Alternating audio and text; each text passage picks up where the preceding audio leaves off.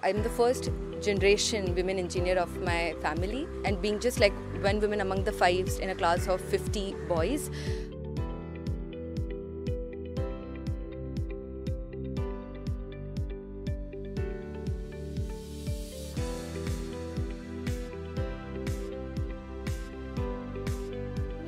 Being a woman in science, it's about representation, diversity, and proving that intellect knows no gender.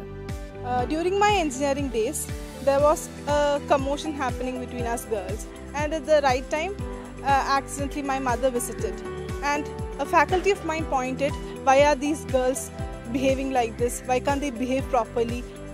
In coming days, they are to go to their in-laws' place.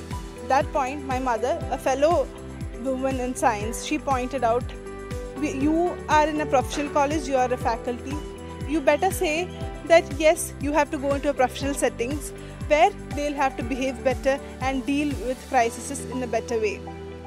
This was a call that made me and also my fellow faculties realize that we women in science should be our advocate for the other women and girls of the future generation coming into science. There will always be implicit and explicit barriers, but you have to break them.